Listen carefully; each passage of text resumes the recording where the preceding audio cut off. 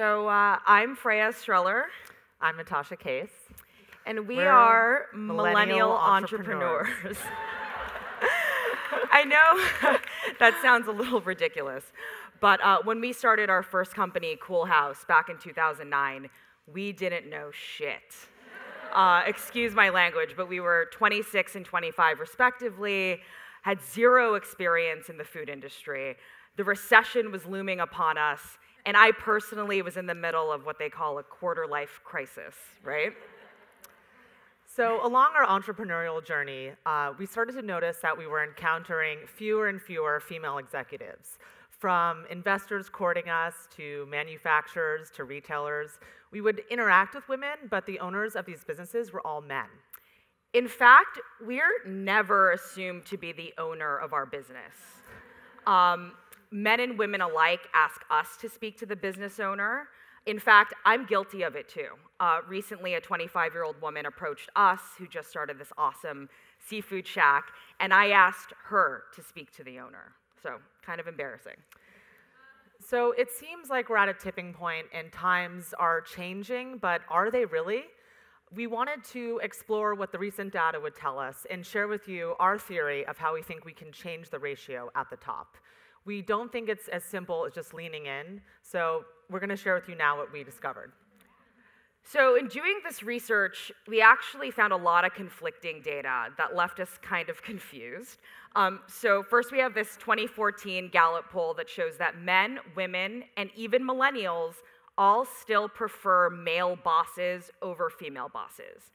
In the 60 years that Gallup has done this survey, women have never preferred a female boss over a male boss. Even more men have less of a preference between a male and female boss, more than women do. Thankfully, workers who have a female boss currently are more likely in the future to prefer a female boss. So this could have a huge impact, obviously. The more that women are promoted in management positions, the preference for female bosses should continue to rise. Fortune magazine reported last year that female CEOs of Fortune 500 companies were at a historic high. A historic high that meant only 4.8% of that elite group being women, okay? And actually, speaking of the psyche of being a female boss, a recent study in the Health and Social Journal found that women who have the job authority to fire, hire, and influence pay show greater signs and more signs of depression than women without this job authority. Conversely, men with this authority have less signs of depression than men without this power. And we encountered a whole lot of stereotypes, many of which are proliferated by the media and entertainment. For example, women are micromanagers who don't think big enough, but we're great multitaskers and we're born marketers. Also, women are soft and not aggressive enough, but when we exhibit traditional male traits, we're seen as bossy bitches. Men, on the other hand, are bold, fearless leaders with vision. They're not good multitaskers and they're disorganized. Maybe that's why all those Mad Men need their secretaries.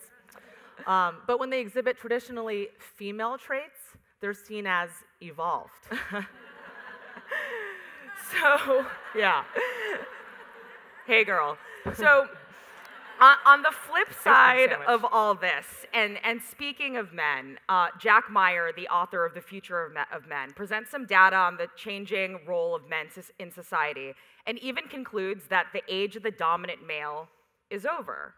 So, for example, back in 1970, average household income earned by women only constituted 4%, right? Today, that's 40% of average household income is earned by women. Women now comprise 60% of all graduating college students, and that number is even higher for graduate students. And if you were to look at business school as an interesting microcosm of these macro trends, and looked at Harvard Business School's percentage of women entering each class from 1962, which is the first year they admitted women, to today, 2015, where 41% of the women are entering the class, we'd all be buying that stock, clearly. So it seems like we're poised for an ideal moment for change, especially with technology and the internet. It's more at our disposal to amplify a message and have it heard. As millennials, we were one of the first generations to grow up with moms who had careers, who climbed the corporate ladder, but also helped manage a home and kids. We even have 2 women running for president. Hillary. Sorry. So, speaking of our moms, we love our moms. There's my mom right there with the mayor. She is a director at the LADWP and works at the mayor's office right now helping craft their sustainability plan. She's on the board of the directors of the Sierra Club. And there's Natasha's mom. She started an animation studio and has worked for Disney for the last 20 years as a timing director and has been nominated for several Emmys. So we have some good, strong female examples. That's not too bad either. Yeah. A different Gallup poll actually tells us that teams managed by female managers are more engaged, meaning more productive, than teams managed by male managers. So what's the implication here? We should be hiring and promoting more female managers. Makes sense. Yeah, the data, data doesn't lie. And speaking of female entrepreneurship, 30% of all small businesses in the US are women-owned now. That's 9.4 million women-owned businesses generating $1.5 trillion in revenue, employing 7.9 million people. In fact, women-owned businesses are growing at 1.5 times the rate of the national average. But something weird's going on here.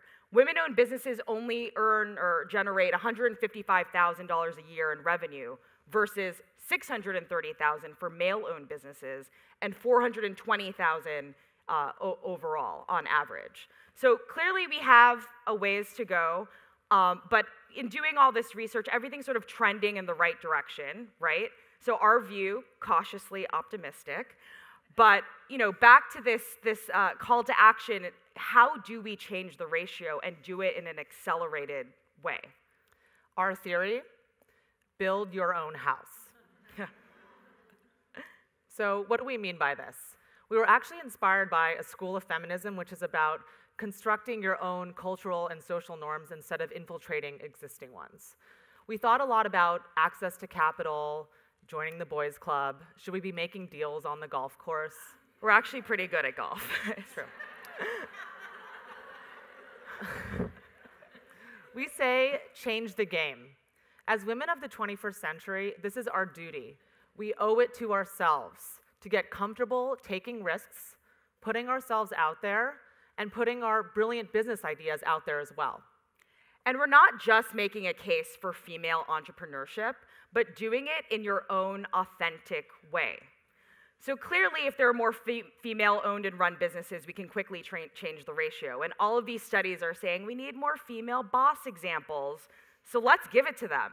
Let's go out there and build our own houses. We like houses. Yeah. So we want to share with you a little bit about our entrepreneurial journey, how we went from a beat-up postal van that we bought on Craigslist for $2,900, converted it to an ice cream truck, and kind of scammed AAA, we'll call it bootstrapping, to tow it to the desert for our first ever event, Coachella Music Festival. It's a business term. We went from that, and now we have 10 trucks in 4 cities, 2 scoop shops, distribution in 4,000 grocery stores nationwide and growing, 70 employees. We want to share with you the unique value system that we created to help break through these barriers. First point in the value system. We are okay with figuring it out as we go along. We mentioned we had no experience in the food industry. We were pretty green and naive. We say, use that naivete to your advantage. As was said, at Coolhaus, we love to say, you can walk through a wall when you don't know it's there. We are not afraid to be ourselves.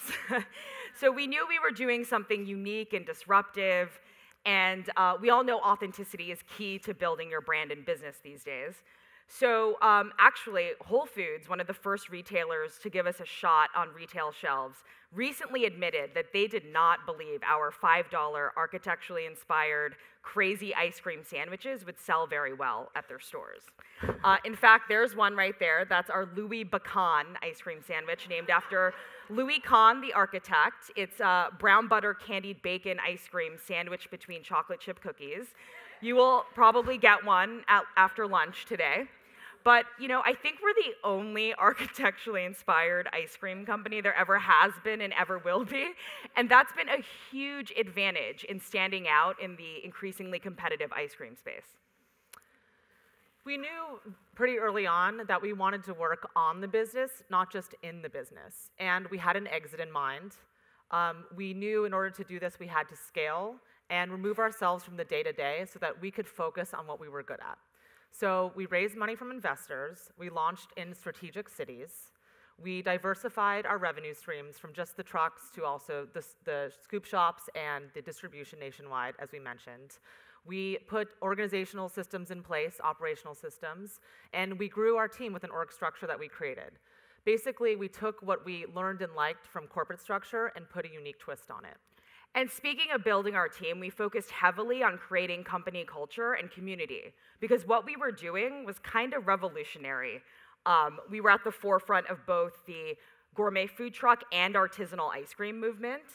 So in that respect, we treat our team members like business partners, actually, with transparency and the goal to train, empower, and reward them when we succeed. So with talent in place and a vision and roadmap in front of us, we allowed ourselves to let go and get out of the way.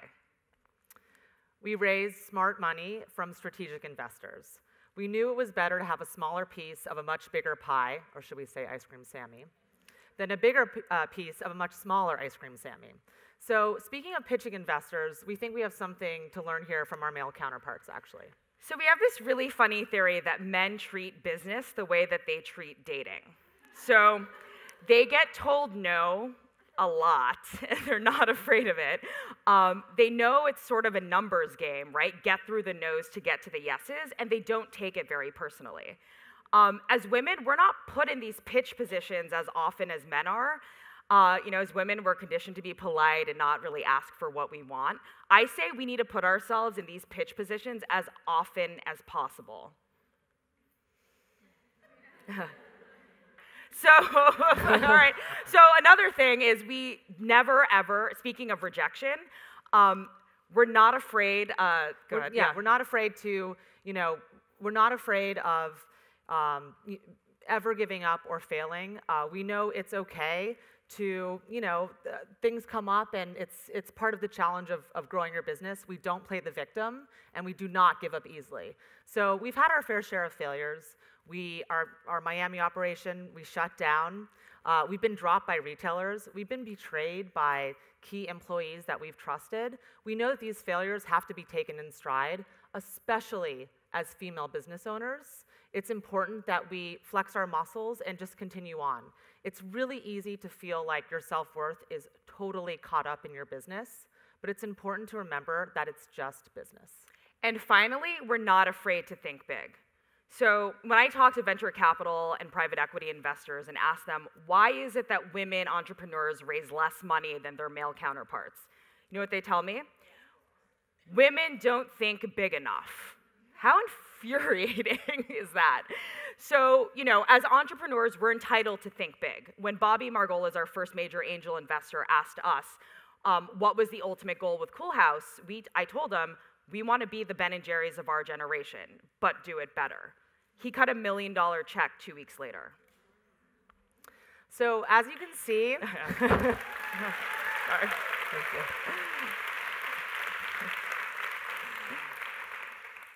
So as you can see, we've built our own house, just like the women of this series have here today as well.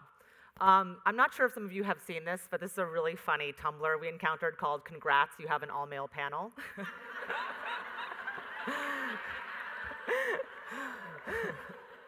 Well, congrats to us, because clearly we're changing the ratio. Yeah. Thank you. Awesome. Great.